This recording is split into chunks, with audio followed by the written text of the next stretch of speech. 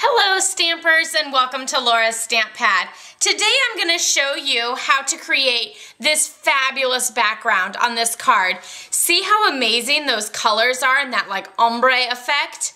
And that is super simple and perfect for any project that you have. For this card, I used the Hello Life stamp set, which is found in the Occasions mini catalog. I love this stamp set because not only is it perfect for all your Valentines, it's also perfect all year round. These images here are so amazing for scrapbooking or for cards, for anniversaries or weddings. The So Sweet is perfect for any sort of treats that you make all year long. And then just a few little hearts, and then that saying, which is the one I used on this card, is so fabulous. I mean, do more of what makes you happy. How true is that? So let's get started. For this card, I actually use the outline heart to do the background. Since it is photopolymer, it's really easy to be able to line those up. And it doesn't have to be perfect either because, after all, it's handmade. And also, you can see there how it's half covered up as well. So it's not super important that those are absolutely perfect. I also added a little love down here in the background and then a little love in the light pink there at the top. I added some of this Stacked with Love washi tape there on the bottom. And then for this amazing greeting, I just took a piece of Whisper White cardstock. So I have this piece here, and I used my Sponge Daubers to create that background. So I used Pink Pirouette, Crisp Cantaloupe, and Calypso Coral. So I'm going to start with my lightest one. You can really start with light or dark, whichever one you prefer, but I'm going to start with my light. And I'm just going to dab my little sponge dauber into the ink pad and then just keep going back and forth. You're going to go at a fairly decent rate. You're not going to want to go super slow. You also don't really want to dab at it, like, you know, pounce on it or do circles as much because you want that even look of going back and forth and just doing that image.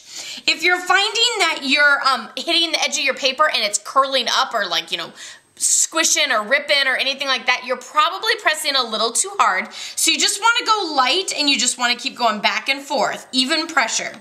Then I'm going to move to my next one, Crisp Cantaloupe, and just do this middle section here.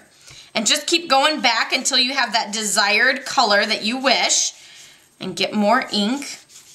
And I'm going to go a little bit over into that light pink, and I'm actually going to take my light pink and go a little into my Crisp Cantaloupe as well. I want that like even coverage so it doesn't look like one color and another color, and instead they kind of mix and mingle a little bit better. Now I'm going to take my Calypso Coral and do the exact same thing. Just keep going back and forth. For these darker colors, I really like to make them nice and dark, so I keep going back to that ink. You know how I love my bold, bright colors as well. So you're just going to keep going back and forth, and again, I'm going to take my Crisp Cantaloupe and come over that Calypso Coral a little bit as well, just so I have that nice melding of colors. How amazing is that background? You could use this for any card. You could use it in any array of colors. You could do rainbow colors. You could do all one color, just lighter to darker. You could do different colors, like these are kind of, you know, your pinks, corals, reds, you know, there's a little red in Calypso Coral, and that's what gives that, that more bold image. So you could really do this for any sort of project. So let's bring back in that sample. I then stamped the greeting on top, and I just stamped that in basic black. You could also use your StazOn, but it isn't super necessary because you're not actually using watercolor or anything like that. You're just using regular Whisper White cardstock. And then I added a little bow with some of my baker's twine. Isn't that super fabulous? Super great technique. Be sure to check out my blog at laurastamppad.com for more photos on this and more projects using the Hello Life stamp set. Happy stamping!